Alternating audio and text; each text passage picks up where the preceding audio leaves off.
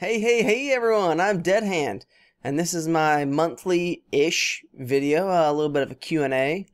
According to the date, I'm a little bit behind. The holidays kind of messed some stuff up, but hey, we're going to do what we can.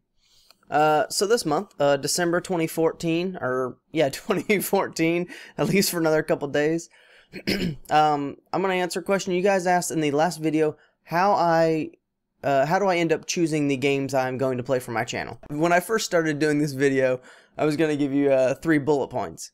The easy one is going to be, do I own the game? Can my computer run the game? And then, do I just feel like playing it? But that seems kind of like a cheap way out to go about it. Honestly, those are the options right now. I don't have much money, and I have already bought, I think my Steam account has like 140 games.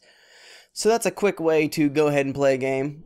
Also, the hardware limitations, because as you guys know, my computer's crap. I'm trying to save up for a new gaming rig. Hopefully, that will be in the coming months. I've talked about on a couple of my videos that I got a second job. As you can see behind me, all the crap everywhere. I don't have much time as I used to. And then, of course, the last thing is, do I want to play it? And do I want to play it for you guys? So here's how I do it for my tower defense. I talked about it in one of my latest Pixel Junk Monsters Ultimate videos. I talked about how I want to play a game that I know. I don't have to be an expert, you know, but I've at least played through. I have claimed it as I have completed it. It is a victory to me. And then I like to end up playing a game that I don't know, a blind run, and have you guys kind of help me out through the comments. You know, kind of do research on my own on like Wikipedia articles and what have you, and kind of learn a new game in front of you guys. So I think that's interesting. And then, you know, go back and forth. For my roguelikes, which is the other main genre I play, I like to, you know, play pretty much any roguelike that my computer can handle. All of them suck at first. The first 10 episodes of pretty much any roguelike is me beating my head against a wall and asking a bunch of questions until I figure out, you know, the patterns and all that stuff of the enemies, you know.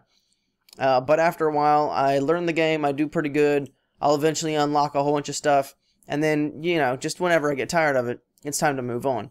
Because as with any roguelike, you can, as with any roguelike, you can pretty much play it forever. Because most of them end in like 20 minutes to an hour and a half. So there's no real, like, I beat it kind of thing. It just kind of, you just kind of get done playing it. And then I move on to a different one. And luckily, the roguelite and the roguelike genre are picking up in the recent years. So there's a crap ton of games that I can play and put in those spots. On the side, I also like to do adventure-ish games. I like to play Terraria a lot, just because that seems like it's one of the more popular series on my channel, so I get a lot of fan interaction, and I love that. And also, I just noticed you guys can see Dublin in the background. Is that the right side? Yeah. Hold on, give me a second.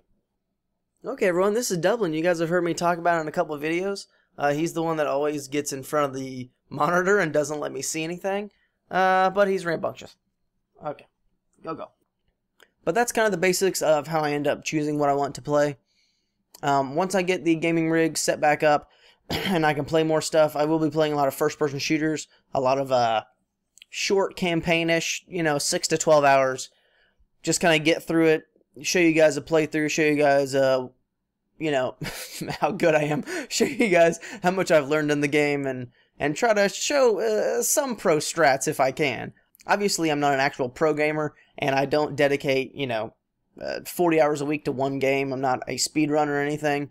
But if I can, I like to show you guys some advanced stuff, or, you know, some tactics that I've worked on. So in the future, it's going to end up mainly being a whole bunch of going down my backlog. Like I said, I have 140-ish games just on Steam alone. Well, I'm only play on PC, but by the way, do you guys like my hair? That crap's getting long. Look at that. That's ridiculous. I was playing with it before I started recording. That is ridiculous. Anyway, let's see if I can get it to poof out.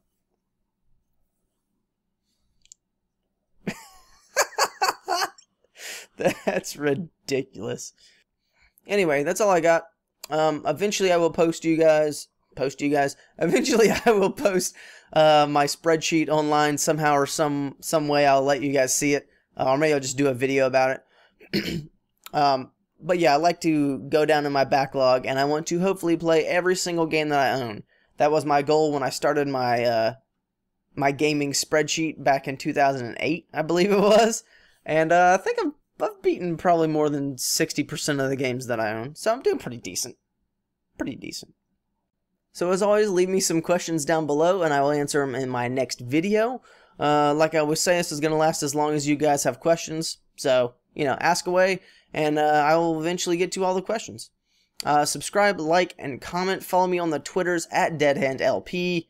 The LP stands for Let's Play. And you guys have a wonderful night. Thanks. Peace out.